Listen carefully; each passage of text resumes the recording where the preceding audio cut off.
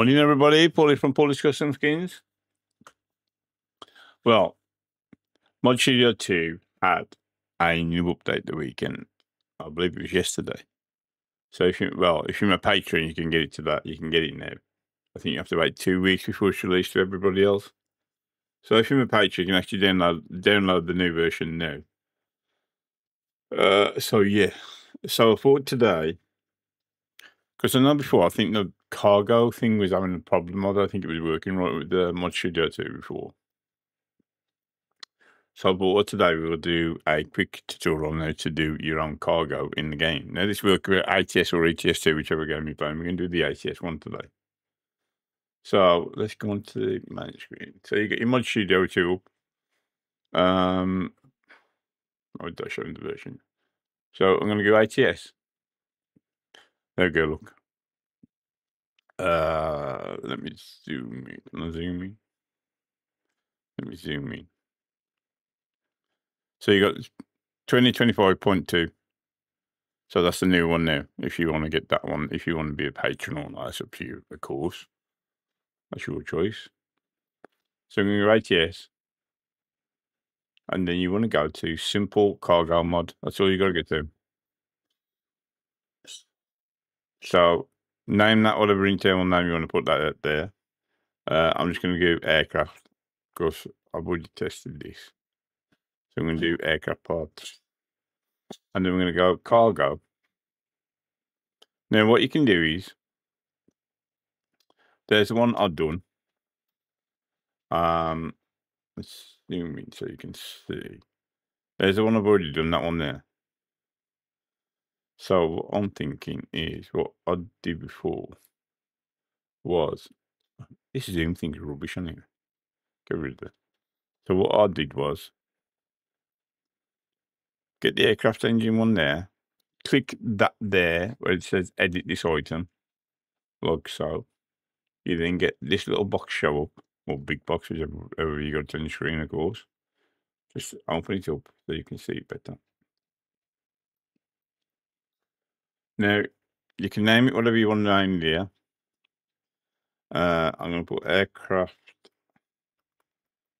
engines 2. All this is already pre-filled in, so you can leave all that if you want. Just don't mess with none of that. Leave it all the way it is.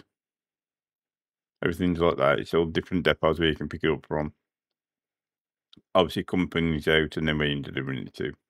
So you can see they're already ticked. So you can leave it like that, or you can add more companies if you want it. Your choice. And then companies where it's been delivered to, companies in. Again, already ticked for you. So you can obviously you can leave it like that if you want. That is the default cargo icon. I'm going to leave that like that. So then all you do is set your max distance there. I'm going to put 1,000 miles. Well, I'm going to put 1,000. I presume that's what it means. If you click these here, like so, it'll go up onto ModStudio 2's information board, what they've got on the website. And it tells you all different things there. There's companies out, companies in, the cargo icon. You can make your own if you want, so that's the sizes that you need. Just make your own icon if you want, but I think that one looks okay to do today. And it tells you different things, what you can do. Look, minimum distance, maximum. Tells you all different things that you can do for the cargoes. So you can do that if you want to do that. So I'm going to leave that the way it is. I'll put that 1,000. Not messing nothing else on there. I've left it the way it is. As you can see there, it's already ticked different places. Same on same there and same the other one. It's already ticked, so you ain't got to mess with that. And obviously, all this is already ticked, and you've already got the weighting, how much money you're going to earn, blah blah blah blah blah, and all this and the other. So you can see it's already done for you there if you want to do that. And then all you got to do, obviously, make sure don't mess with the internal name. Leave that. Don't touch the internal name one. We're going to name it Aircraft Engines 2. I'm going to press Save. Now, if we come down here, scroll right way down to the bottom. You've got Aircraft Engines 2 there. So we're going to tick that. We're going to leave that like that. We're going to mod manifest cargo 1.1. aircraft engines, and then we're going to export mod. We're then going to go, I'm going to go back over that one, like so. So that's that done. We're then going to go into the game. Now this works first time just, so I'm hoping it's going to work the first time now. You've already got a tick there, aircraft engines. So you know it's cargo, so it's just going to be a cargo in the game itself. So obviously use your own trailer.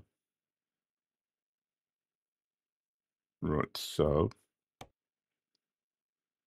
go to jobs, go to cargo marquee.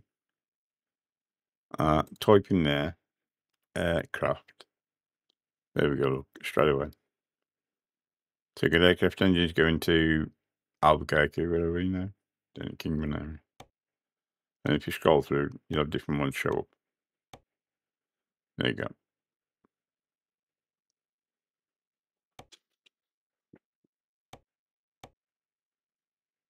And there you are.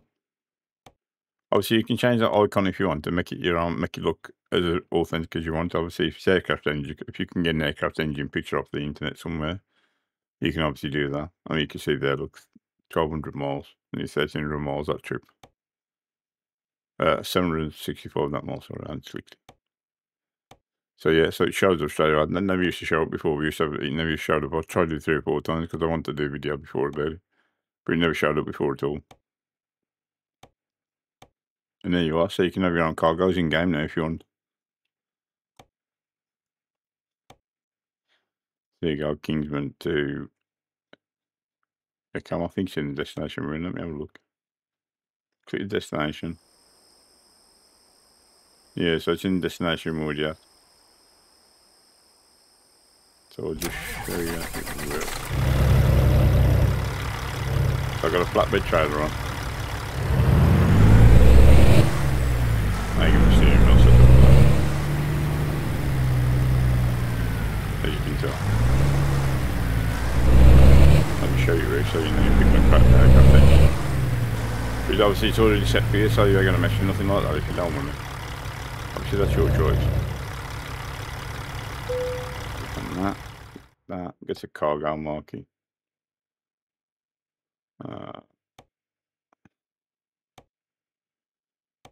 So pick whichever one you want to do. Both the same, 6 ton. Look on the map where it tells you got a load, so you go back in the building. So let's go through the trees.